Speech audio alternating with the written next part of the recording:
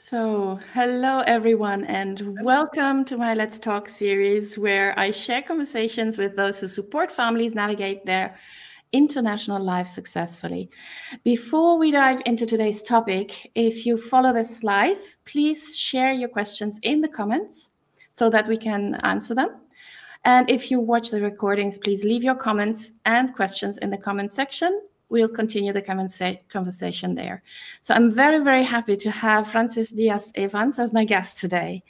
Frances is a Latina educator, author, wife and mom to a teenager, and she holds a bachelor's degree in business administration from Universidad del Este in Puerto Rico and a Master of Education in Spanish from the College of Charleston in Charleston, South Carolina, where you live, right? Yes. She is the founder and writer of the multicultural and bilingual parenting site, Discovering the World Through My Son's Eyes, and Discovering Español, a business dedicated to teaching Spanish online.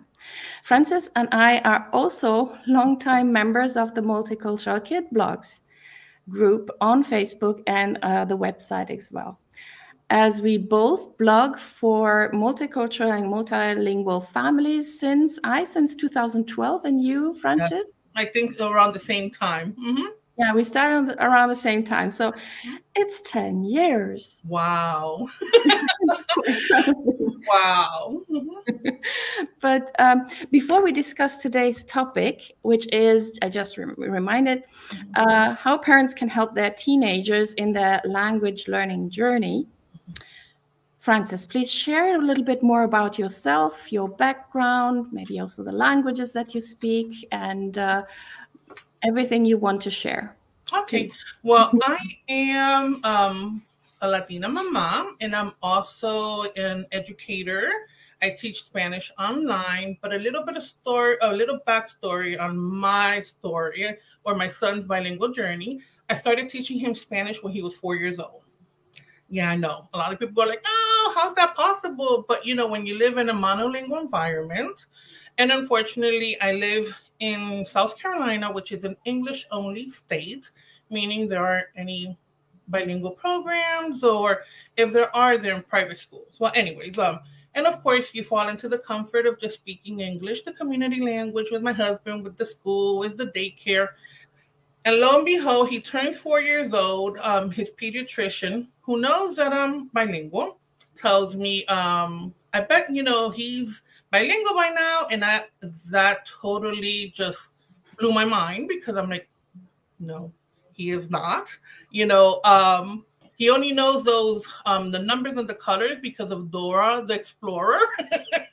And he was 4 years old. So I decided then that it was time to teach my son Spanish. So I literally turned my home into a Spanish language school. I'm gonna call it like that, because he was going to school, preschool, in English. So whatever was taught to him in school, I was teaching to him in Spanish.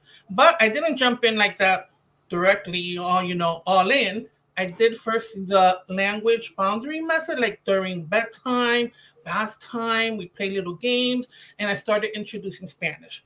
Obviously, at 4 years old, he's like, Mama, what are you saying? I'm like, well, this is a pato, a duck, yellow duck, pato amarillo.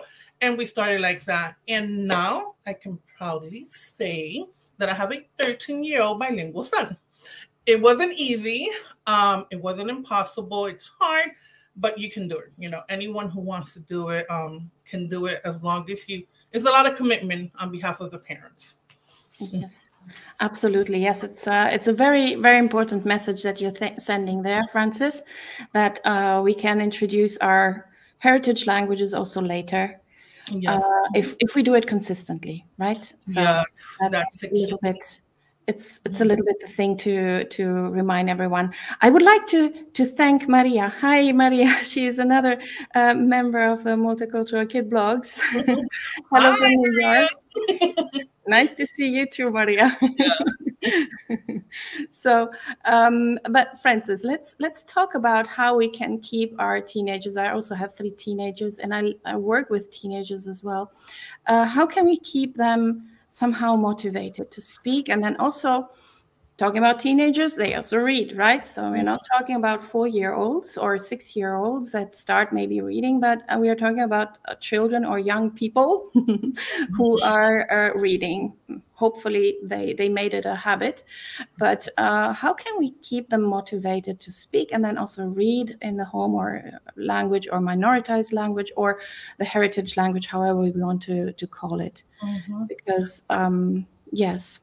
I think with teenagers, we have to thread very carefully because their brain is developing. They have a lot of mood swings and a lot of changes. And it's something that they cannot help. You know, a lot of people say, oh, you know, the teenagers, they're rebels, they're this and that, but it's not that. It's something that really is affecting them in their brain. So with my teenager, he was a voracious reader, reading in Spanish. He turned 11, 12, 13. I think it started around 10 going on to 11. He would read less. So what I would suggest and what I've done is I think it was he was feeling very overwhelmed reading these big chapter books in Spanish.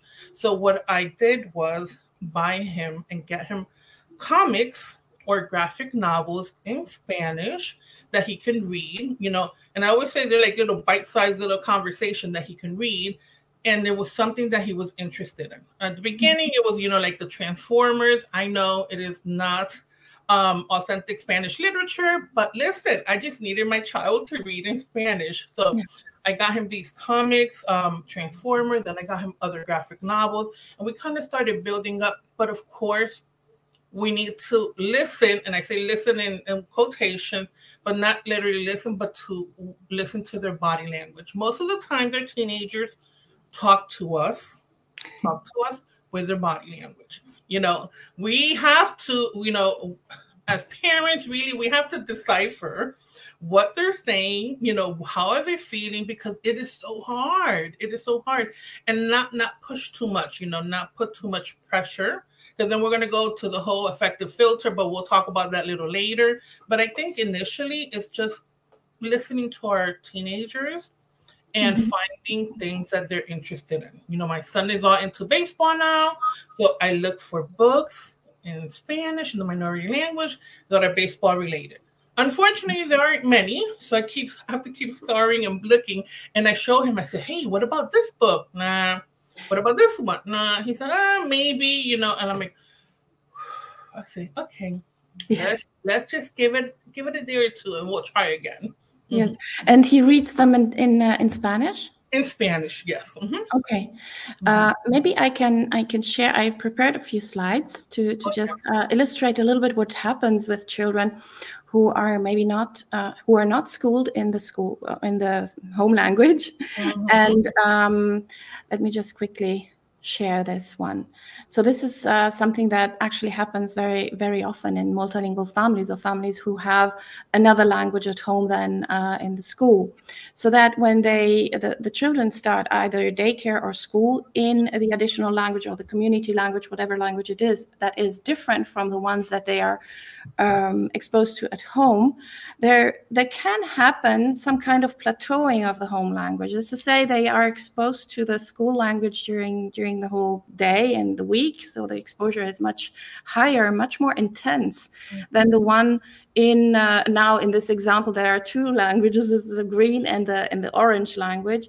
But what Jim Cummins has pointed out since the 70s is that a child, I just quote what is written there so I can read, a child's second language competence is dependent in part on the level of competence the child has already attained in L1 or L1, L2, L3, whatever how many languages the child is exposed to simultaneously or not, like in your case, from the beginning, or let's say before attending school in the additional language. So this is something that I find very important to emphasize on, that what a child learned in one language can be transferred to the other one. So whether it is now, in your case, Spanish at home, then starting from when he was 4, or another language, it can be transferred.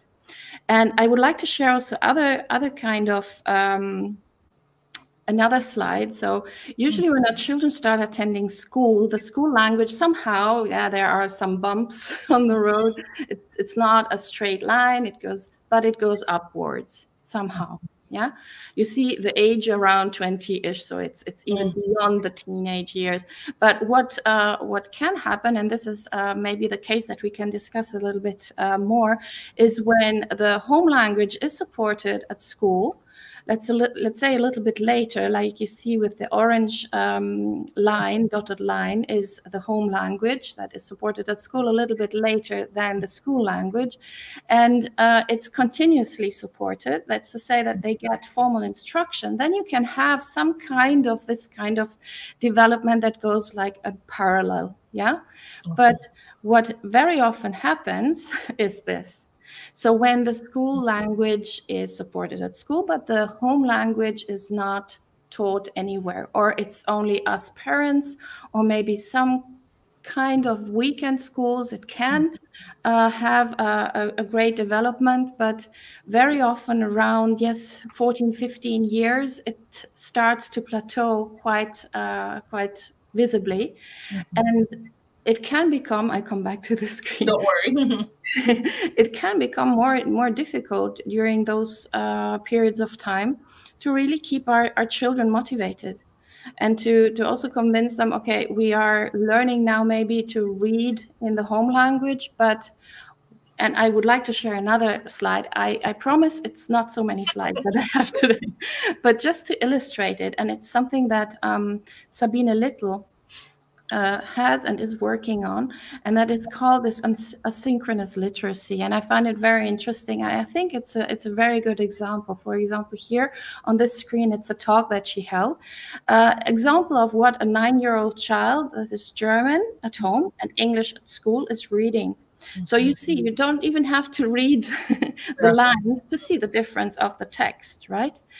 So what she points out also is how much this can affect somehow our children, right? I mean, if I imagine that my 15-year-old would need to read maybe a text that is for 10-year-olds, the content is not what they are finding appealing. The syntax structure is way too easy. And so I personally would just give up, or I just would not pick the book in German in this case, or in Spanish, or whatever the home language is. So what she points out also with her research, and here I would like to send everyone to this website that she has, that is multilingualisminschools.net. Where she has a lot of material, and she talks about something that I find very nice, because it's called the river of reading. It's a way to help our children become more conscious about the books that they are reading and they are finding appealing or not appealing for whatever reason. But I will stop here. Maybe I will dedicate more time or space to this another time. But I found it very important to emphasize this, especially with our children. As you said, where you're living, Spanish is not a community language. It's not a language that is supported from the first year in school. You mentioned before we went on screen that your son is having now Spanish lessons. Right? Yes. Here in public schools, they do not teach Spanish. In 8th grade, this is his 8th grade. He's going on to high school. He's 13 years old. This is the first year, the actual first year that he has had a class that's fully in Spanish, you know. And in one sense, I was excited, you know, and happy that they're bringing Spanish into the school, but at the same time, a little sad that I wish it was earlier on, you know. And at least he's excelled in the Spanish class, and he's doing well, you know. But like, I want to go back a little bit what you were mentioning about the books. You know, the books that I usually present to him are more basic and more lower level, and they're not at the same level of his reading in his first language, which is the L1, the English. So that's where we have to create a balance, you know, looking for literature, you know, to get our children to read. At least, you know, I know right now he's doing well in Spanish class. He has good grades. and I partly because of me. Okay, you know, I'm just gonna have to pat myself on the back. But you know, I just wish, you know, it wasn't it was a standard, and you know, and it was from beginning of school year when he was in 4 years old in pre-kindergarten, you know. Yes, absolutely. And I mean, you're not only mother of a teenager, but you are also a teacher. So your experience as a Spanish teacher, maybe you can share something about that. What? Definitely. With regards to motivation, right? Yes, definitely. Most of the students that I teach are elementary age. I'm talking about 8, 9, 10 years old. But I also have my 11 and 12. And I've had my teenagers. Unfortunately, for some reason, with the teenagers, it seems to be harder to connect. And I think it's because the parents or relatives put a lot of pressure on them, because normally their heritage, I mean, their family are Latino heritage, so they want their parents in the family want their children to know Spanish, and that's a little bit of pressure going on. And then at the same time, they tell me like, well, Francis, you know, he understands Spanish and he reads Spanish. I said, well, reading, you know, he can read words in Spanish, but not necessarily understand what he's reading. That's one. Two, he may understand, but when you put a pressure out, because I had a parent, she said, well, my mother, her grandma, the child's grandma, said, well, why isn't he speaking Spanish? I said, no. I said, you know, and she told the grandchild, you know, why aren't you speaking Spanish? And what happened there, he's 8 or 9. It raises their affective filter. It puts pressure on them. And if they knew a little bit of, you know, Spanish or understood something that they would be able to show off, it just shuts down. It shuts down. And I tell parents, I said, don't put, you know, don't put the pressure on them. And sometimes they stand or are in the class at the same time. And I could hear the parents say, well, you know what that means? And I'm like, oh, no. So I wait till the class finishes, and then I messaged the parents. I said, I know your intentions are well, and you feel that he does understand. But when you start chiming in and I'm trying to teach them a lesson, you know, they're hearing your voice on the other end, and they're not able to understand or comprehend because they're putting that block right there. You know, the affective filter goes up like so quickly, you know, and then the child will not respond. And then I will tell the child, okay, look at me. So we're going to go again. And then I repeat myself. Yeah, look at me. But then I can still hear the voices, you know. Thankfully, that has, I've been able to speak to some of my parents, and that problem has been solved, you know. But at home, even when you're at home, and sometimes parents want to brag that their child is taking language lessons, or they know Spanish, or they're learning Spanish, then they want to show them off, you know, to their friends, their family. Don't do that, especially not with teenagers, you know. I have a confession to make. I did that with my teenager. When we went back to Puerto Rico, I said, well, baby, just talk to them in Spanish. And he just looked at me like I had lost my mind and I was crazy.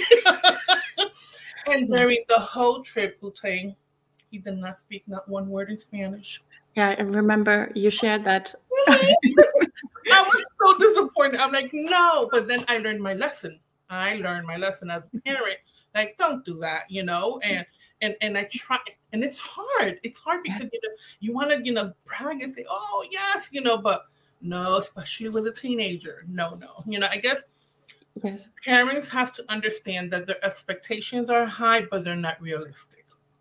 Exactly. Yes, and this is actually what I wanted to focus on, right? So when parents send their children to heritage or home language or minority language lessons or classes, they have very high expectations. They have a goal in mind, right? Okay, I sent my child to Francis, and he or she comes back and is fluent and can read and can sing and can write perfectly, right? So not going to happen, right? No, it's not something that happens very quickly. Even though with the slides that we shared, there are skills that are transferable, and especially when we are talking about English and Spanish, somehow it is a bit easier than to start with English and then having Spanish, because Spanish is more transparent language. But but still. And I would like to share one this representation of the reading rope. I'm not going to go into details, but I find it interesting or helpful actually for parents who want their children to read in no time.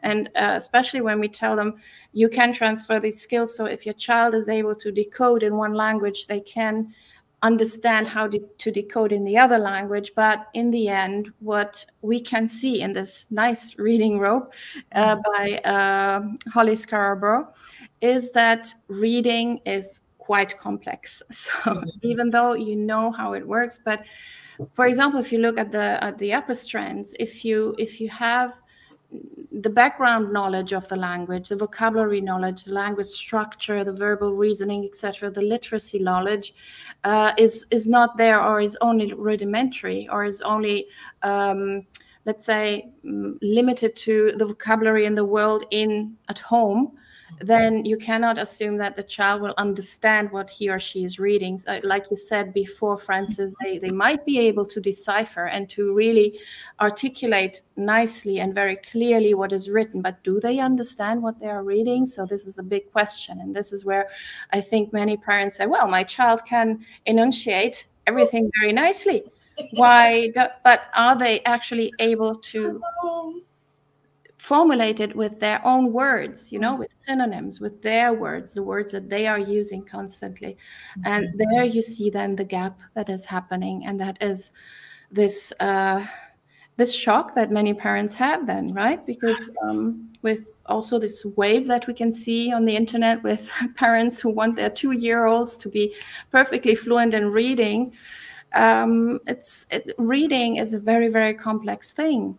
So we wanted to highlight this. I wanted to chime in something real quick. You mentioned that, on the internet, you see, parents looking for 2-year-olds to learn the second language. And there are a lot of ads, a lot of, I've seen it on the web that say, learn Spanish right away, learn Spanish from day one, or learn whatever language from day one, or whatever, and that really sets up the parents, these high expectations, and sets up the learner for failure, because really you do not learn a language from day one. You could probably memorize some greetings, but it doesn't mean that you've learned the language. And it's hard, as both of us, as educators and teachers, to tell or let the parents know, like, this is not, and like I told one of my parents, this is not going to be a couple of months or a couple of weeks, because I've had learners already like 3 or 4, like 2 years or so. And I'm like, no, this is a lifelong process, Look at my son. He's 4 years. He started when he's 4 years old, and I could say now that he's bilingual, but it took a while, and it took a lot of consistency and a lot of commitment on behalf of the parent. Thankfully, I know the second language, and I'm able to teach it to them. Most of the parents know somewhat the second language, but are not fluent enough to teach their children. So that's where I come in, but it's a never-ending learning process, and it takes years. Absolutely. And I would like to quote Maria again. Thank you for following us, Maria, this evening, morning. I think you are also in the US. It's definitely harder to motivate tween and teens when it comes to language. Absolutely. Yes. Not only because of the teenage brain. We can talk about the teenage brain in a moment if you wish, but also because of everything else that's going on. They want to decide. They have so many other activities and interests that are not necessarily what parents suggest them to do and to read and to explore. So that's also a step that we make as parents, right, in the parenting kind of journey that we are on, that we can actually guide them, yes, but in the end they are deciding.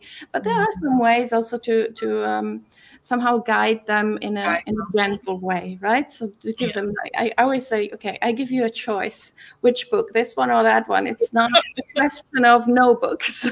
Exactly. But of course, also when we are talking about keeping the language interesting, language active and present in the everyday life. Mm-hmm. It doesn't need to be necessarily with regards to things that they do at school or only at home, etc. It can be everything, and we have so many different sources and resources that we can back us and them up with. So a book, if someone doesn't like to read, they can listen to the books. Or if someone has difficulty in reading long books, then there are always solutions. So I'm thinking of all those who do not like to read that much. So it's not that the world will close for them. It's absolutely not there. If they're interested in learning more, they will. But yes, shall we maybe talk about the next step, or what we wanted to talk about, the teenage brain? Shall we do that? Yes, sure. Mm-hmm. Or would you like to have? We can also try to talk about what kind of resources or how we can define the resources and. Okay, well, let's talk a little bit about the teenage brain. Before we agreed on the topic and whatnot, I was actually looking, because I think when I approached you, the first thing I said, Ute, let's talk about the bilingual teenage brain. And then you kind of chuckled and laughed, like, oh, wow, that is... that is such a big, huge open book, and truth is there aren't many resources out there about the teenage brain.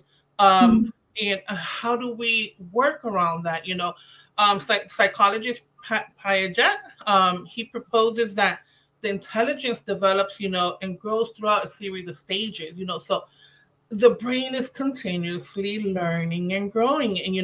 And one of the points in his theory is that the intelligence is, and the knowledge is actively inherent and constantly learning. So there is the possibility for our teenagers to continue learning, but at the same time, we have all these other emotional factors that play in. And it's just that they just can't help themselves. Like, they forget, they can't remember, mood swings, and then as parents, we need to balance that out. For instance, one day my child is like, comes in the room, like, Mommy, I want you to teach me more Spanish and focusing more on grammar, verb conjugation. I say, sure, yay. And I'm like, yes, we're going to do this. Then 2 days later, I say, okay, I have this for you, but I don't want to do that. I'm like, okay, so, and I know he has the ability to learn it. I think it's the whole emotional aspect and the brain that's developing, and he wants to, this is when they start making major decisions, in their world, about what is about them, like, for instance, Spanish. He came in saying, I want to learn some more Spanish. Can you help me, And then one day he comes like that. The next day he's like, no, I don't want to. So I just take a step back and just let it be. And then I approach again. I come back again. I say, okay, remember when you told me about this? He said, oh, yeah. I said, well, let's do this. What do you think? And then right now he's going on vacation, summer vacation, no more school. He finished, today was his last day. And I proposed to him, I said, let's do 25 minutes. That's all I'm asking. From 24 hours a day, 25 minutes, that's all I'm asking, so we can sit down and do some Spanish. And I was going to focus on reading, literacy, and get him to read. And so, because he does read, he does understand, but I know some verb conjugations, some things that he doesn't understand. And how will he build his vocabulary if he doesn't read? So I'm going to focus on reading, and all I ask him, because I think 25 minutes is not too long for them. If I say an hour every day, oh my God, like the end of the world. Like, how can I do an hour? I have things to do. Okay, you're 13 years old and you're home on vacation. So can you tell me what other things you can do? This is me in my mind thinking, but I'm not. I said, okay, so let's just do 25 minutes, Yeah.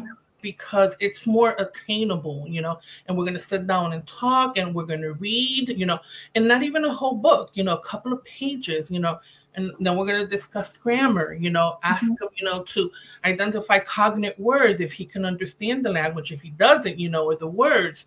And that's, at least that's my plan right now. Summer. I'm curious to know how it goes, because yes, as we were saying, yes, the teenage brain is very, very specific, and I mean they're highly interesting, and it's not that they become somehow more absent. It's the opposite. Actually, it's like fireworks happening in their brain, in their body. Everything is in movement and rapidly changing, and they are, in fact, also very rapid in learning compared to maybe 4 or 5 year olds, right? Where you have to repeat and repeat and repeat several times until at some point, oh, look, they are using the word that you were actually repeating a billion times. No. So the way to assimilate and to learn and to actually transform a word from a receptive kind of vocabulary that sits in your mind to become active, it goes much quicker. Yes. But this also means that they are exposed to so many triggers, different triggers that they want to try out, and this one, the next one, the next one. And I say, at some point, a psychologist friend of mine, she said, it's like another, you know, the terrible 3 or 2, depending on who you are. It's like a second phase, but on another level. Yeah. So finding something that is actually, let me come to you on the screen. Something that is motivating them a lot is when it is rewarding, when it's highly rewarding. You know, this kind of necessity or this feeling of I need an instant reward. It's almost there when the children when the teenagers are teenagers during the teenage years. So and I'm not getting into the details because I think we can make another session about the teenage brain in detail. But I would like to share again another slide. This is one site that I highly recommend. It's a very short video actually, and you can access this through the QR code. And it's from UNICEF. It's about the adolescent brain. And how you can see there is a second window of opportunity. You know that very often people say there's only one window of opportunity and that closes. No, there are many of those. And there is one actually between when the children are between 9 and 14 years old. And this is where it's a period of really rapid growth. You just have to look at the picture of your son, maybe when he was 9, and then when he's 13. It's another person. Yeah. The whole features change, and not only on the outside, but also on the inside. And we know this. I mean, we've been through this. But if you see here on the slide, if you look, these are just some screenshots of the video. There are things that they find challenging and really hard, and it really seems like there are huge hurdles to take. And then there are other things that are opportunities for them that they really find enticing, that they almost obsessively want to pursue, like a new sport, a new anything, a new activity, or reading a book could also be one, or watching movies, or then the gaming, right? But let's take aside the gaming, we don't get there. Another one that I wanted to share here, just very quickly, is Use It or Lose It, the adolescent brain. It's also a very educative video about this, about the use it or lose it. And that comes back to what is said also when children learn languages, and then many parents think, oh, if I don't teach my child the languages, whatever languages they are, before they are 6 or 7, or some even say 3, but that's quite wider, then they won't learn anymore. But fact is that the teenage brain, I mean, we are at school after 6 years. Yeah, that's actually the period where the most learning happens. And we learn all our life. So it would be strange to say we can only learn during the first 10-ish years of our lives. What do we do with the rest of our life? We just live from that? No, actually, what happens in the brain is that the pathways are consolidated. It's called myelination. But anyways, even if the children are exposed to several languages and they learn how to read and to write, etc., if there is not a repetition in this, then they might not lose it, but actually it goes a little bit more in the background. And this is why I insist so much on planting the seeds whenever you are ready and whenever the child is ready, and then water them, give a little bit of sun, and let the plant grow, whatever this is.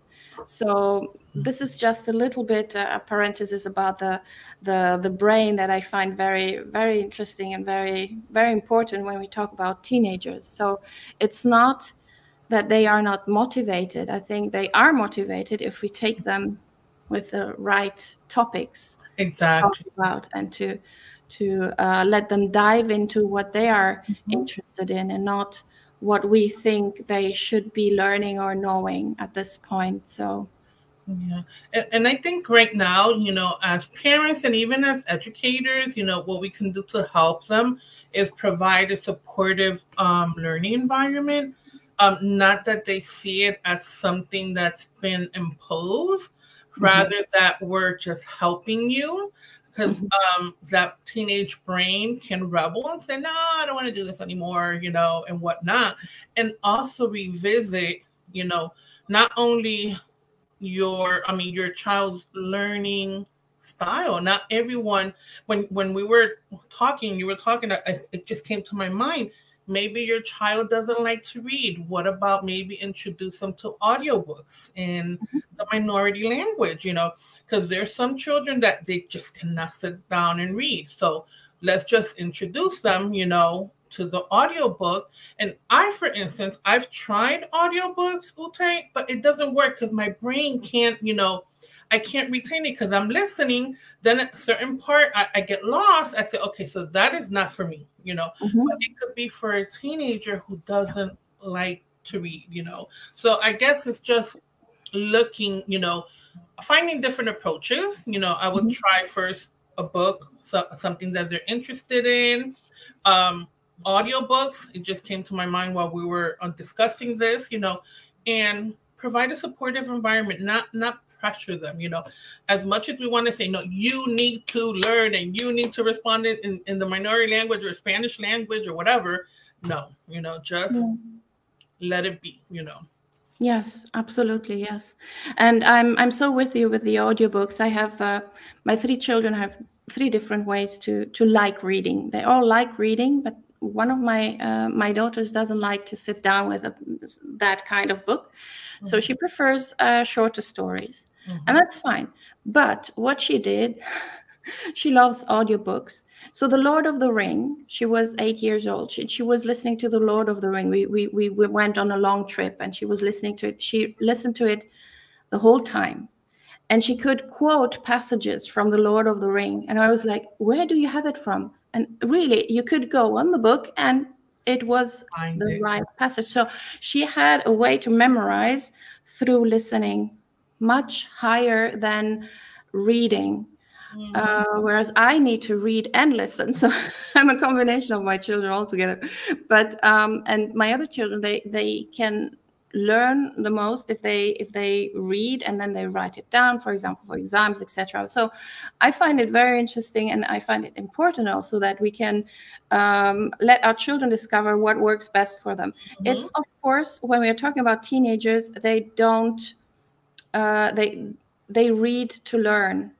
They don't learn to read anymore unless they learn to read in an additional language. Yeah. So when they have, maybe, I don't know, here in my children at school, they had Spanish and French then when they were 11, 12 years old. So that was whilst they were reading to learn in the school language, they were learning to read in the additional languages. And there is some kind of a mismatch, in my opinion, because you are with your brain already somewhere else. The pace of reading is much faster in the school language. And then you want to, you are required to pace down. And this is, in my opinion, personal opinion, I know, not a very positive development for the teenage brain in that sense. And this is what I think discouraged and doesn't encourage very much young people, teenagers or preteens, to start a new language, because you open the textbook, it's these sentences like in baby books.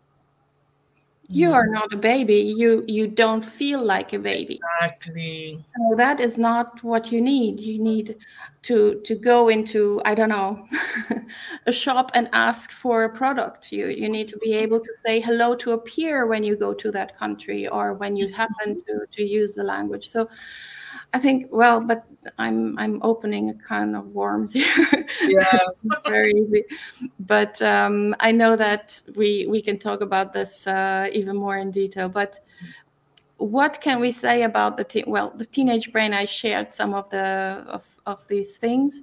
What I wanted to share also, like we were talking now about how to choose the different resources, there are also ways to choose that book for our teenager who is at a certain level, right? Instead of us moms or parents say, okay, take this book that your peers are reading in the country where this language is spoken, and that might be too complicated and too hard for our children because the pace is slower.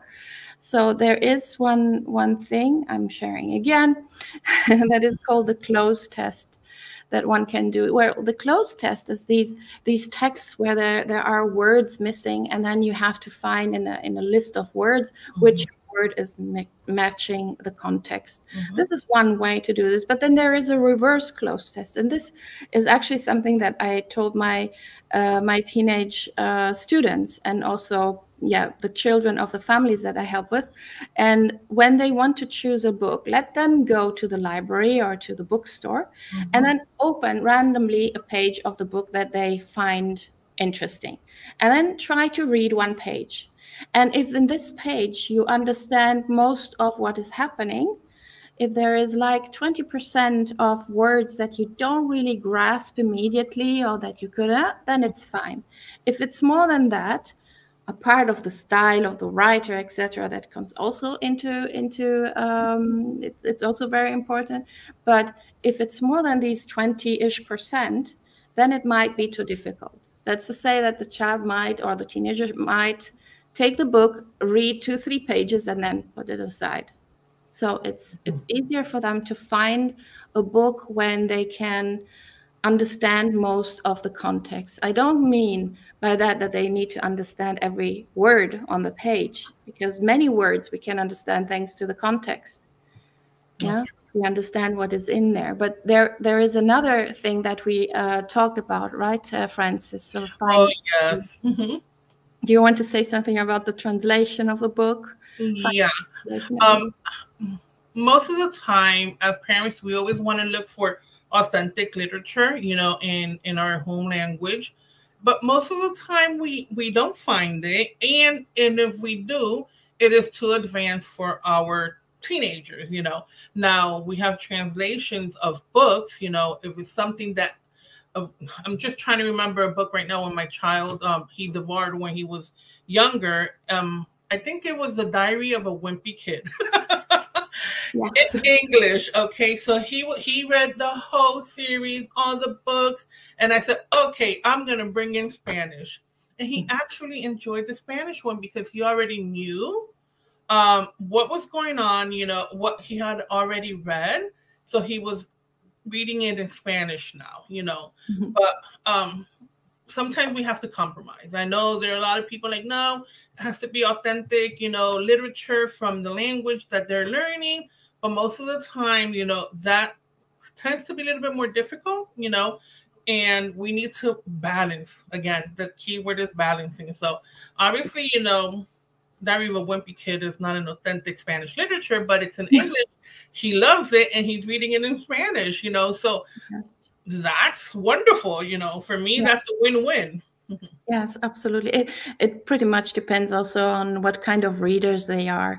If they are readers who want to read a book once and then it's enough, or if they like also to read the same book twice or 3 times, 4 times, or something like that.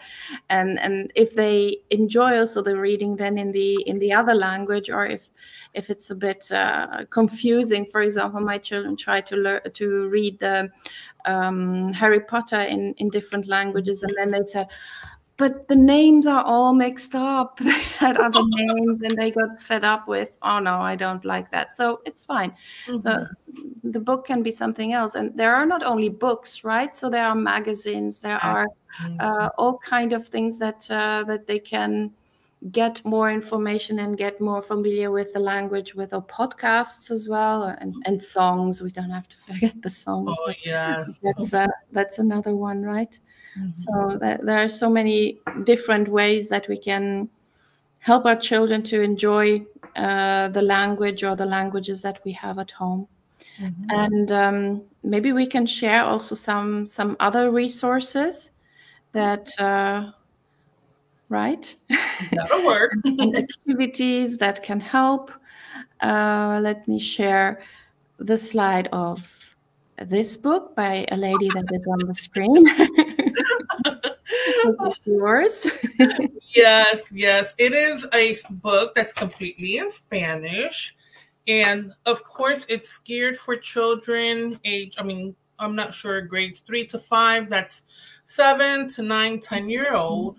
But older kids can also read it. So what I had was a teacher use this for her middle schoolers. She used it for her middle schoolers, and they actually enjoyed it. So that was a big win for me too. So with Coco, the children will learn about the conservation efforts, of the endangered species of the Puerto Rican parrot in Puerto Rico, and how to preserve them. But not only that, they will also learn that, I'm not sure you have it on the next slide or not. Okay, that Coco, no, that's okay. Coco's a very, very, very special parrot. And I don't want to give it away because you guys have to read it, but it does highlight bilingualism, that bilingualism is a superpower, even if you have a dialect and even if you have an accent. So I'm going to just leave it right there. Yes, and here is more information, and again also a QR code where to get it, and more information about it that I find very, very important also to highlight, like you just did, that it's not only a story about a bird. A bird, exactly. But you can also discover the cultural background, where he comes from, the nature, and everything that comes with it. So it's something that you can read maybe when you are 8, 7, 8, and then you read it again later, and you discover other details then. Yeah, exactly. I want to share something real quick. That little character, the little boy in the cover, that's actually my son. I have, obviously I would have loved to have it in this book when he was 7 or 8 years old, but I wrote it now when he's 13, and he did enjoy it. And children 7, 8, 9, 10-year-old do enjoy it, and middle schoolers too. So I think it's good because it's already been tested out in middle school, actually in Puerto Rico too, 5 different groups, and they all love the story. So I think that's a win. That's a win, absolutely. Yes. Then there are others. That's one is the book that I co-authored with Ana Elisa Miranda. That's the Toolbox for Multilingual Families. This is where we have just activities that one can do. Some involve also reading and writing. So depending on the fluency of the children, and yes, teenagers as well. And the other book is by Yoshito Darmon Shimamori. That's a Parent's Guide to Raising Multiliterate Children. Again, there are a lot of activities to do to foster reading and writing in children, and he has plenty of ideas, and it's really something that I recommend. He also is now writing a graphic novel for preteens that is still in the making, but he allowed me to share the title. It's In Search of the Lost Words, a bilingual time travel adventure. It's a typical time travel adventure for 8 to 12-year-old children, and I will leave the link in the comment section. So those are some resources that can be helpful, and that can help also to bridge between, let's say, more the classroom kind of setting that sometimes we have also at home when we are the parents who are transmitting our language and teaching also our children to read and write. If this is not done at school, and if there are no weekend schools or not something that suits our agenda and our children, then we do it at home. And in order to make it in a fun and entertaining way, there are ways to do it, right? So it's something that I wanted to share. Maria says, I have to quote her. Thank you, Maria, again. How cute, didn't know the image was based on your son. Now, it was a really thing. Yes, absolutely.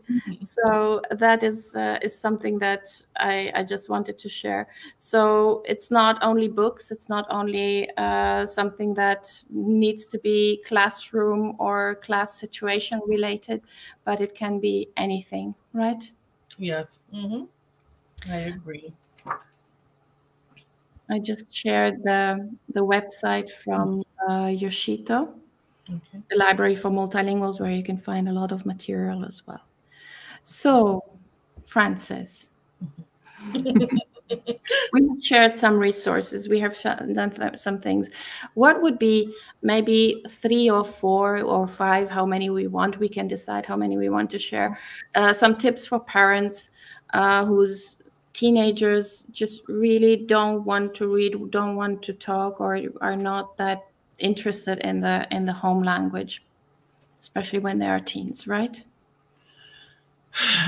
First of all, I think the most important one is not to pressure, pressure or obligate the child or the teenager to speak. That is going to backfire in ways that you have no idea, And I think as parents, we just need to have a lot of patience during this time. Because let me tell you, Tay, there's some days I'm like, I just want to like, are you kidding me? But then I'm like, okay, teenage brain. I keep repeating it to myself. And then the other thing, we need to remember that we were teenagers too, but we don't remember what we did, because unfortunately, I remember very well. Or fortunately, maybe, I don't know. No, I remember. I remember what my mom tells me, but for me, it's like a blur. But I think that the first one is just being very patient, and present them. The teenagers want to make their own decision, not have the decision made for them. So like, oh, look, an audiobook, or look, this book, and they're gonna look at you like, no, just give them options and let them decide. I think it's so important because this is when they're starting to recognize, their own independence, and they can make their own decisions, and we have to be patient, and there is that, like you mentioned, the second window of opportunity that it's there, but this time, rather than us guiding them and leading them to it, they have to do it themselves, Okay.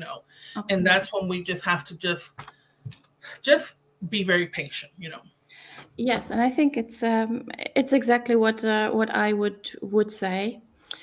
Not only the patience, but also to take a step back. I mean, we have planted the seeds before, so it's not that they start when they are teenagers with this language, but even if they start when they are teenagers with that language, they have their own pace. Yeah. And sometimes I say, well, try to lean back and think about when they are 30. Yeah, to parents of very young children, I said, think about them when they are 18. But then when they're teenagers, I think about them when they are 30. And think about what they might be needing when they work, where they work at the workplace, or when they study, or with their colleagues. They will be able to improve much quicker because you have planted the language and the seeds before. So this is something that they have in their backpack. I always think about Dora in this time. Yes.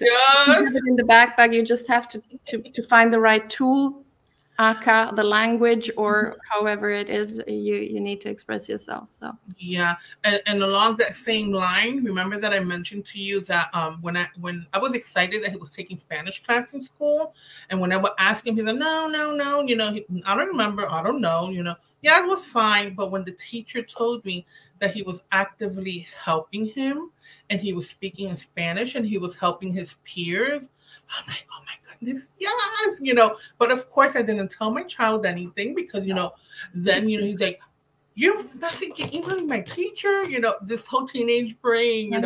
So, but I know it's there. I just, we just have to allow it to let it be. Exactly, yes. And I mean, these are little successes that we can share with ourselves. We can give them a high five or like a blink with the eye, but inside we just jump and we say yes. No, I just wanted to hug him. I'm like, no, because hugs are not allowed either. Like, oh, why are you hugging me? No, it's like no, but it is a success story and something that they will also cherish and that they are cherishing. But yes, it's better not to lose our cool. We need to.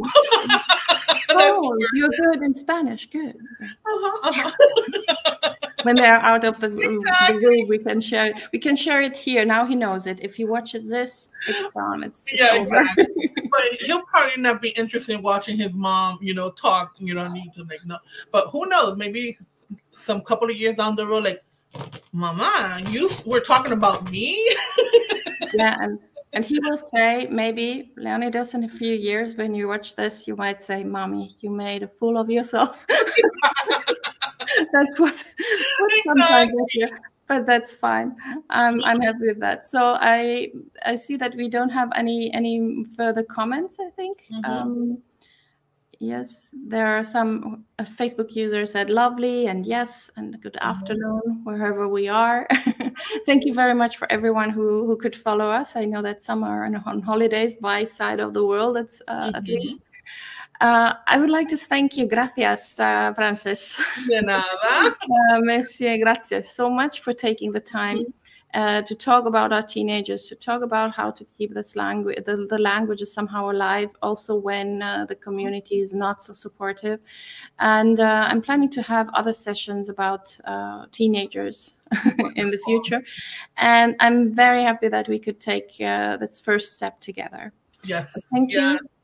I'm super happy to be here with you. Thank you so much for jumping on board this crazy idea. Because when I messaged you, all I said is teenage bilingual language learning brain. And then you said, yes, let's do something. So thank you so much. I appreciate it. I love doing this. And thank you also for all those who will be maybe watching this as a recording. Please keep on talking about this, keep on asking questions, or also sharing your experience, your own experience with your children or the ones that you are teaching if you are a teacher. And nothing. Let's continue the conversation. And I hope to see you back, Frances, at some point. Yes, I would love to be back. Thank you very much, everyone. Maybe after summer, I'll let you know how successful I was with this 25-minute reading sessions. Yes, absolutely. We want to know now. This is this exactly. We will. Thank you very much, everyone. Thank you. Bye-bye. Bye. Auf Wiedersehen.